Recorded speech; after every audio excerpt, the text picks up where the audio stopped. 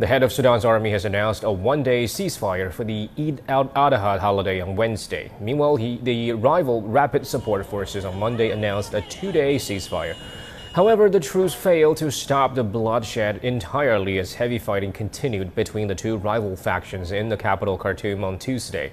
Sudan has been witnessing deadly armed clashes since April the 15th. According to the International Organization for Migration, almost 2.8 million people have been uprooted by the fighting, with more than 2.1 million internally displaced and nearly 650,000 fleeing into neighboring countries.